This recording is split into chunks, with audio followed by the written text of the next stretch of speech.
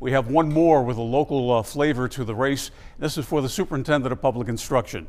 Jen Mangrum, you may remember her. She ran against Phil Berger for the state Senate last year. She's a professor over at UNCG. She appears to have a pretty good handle on the Superintendent of Public Instruction. On the Democratic side, she has 33% of the vote, and that's with most of the vote in. On the Republican side, Catherine Truitt, this is a surprise. A lot of people thought that Craig Horn, a member of the legislature, would be the big winner here. That is not the case. Catherine Truitt with a commanding lead, 85% of the vote in. But again, we have a number of local people here. Jen Mangrum from Greensboro, Mark Robinson from Greensboro, Jim O'Neill from Forsyth County, all doing very well tonight, looking like they're heading on to victory in the Council of State races.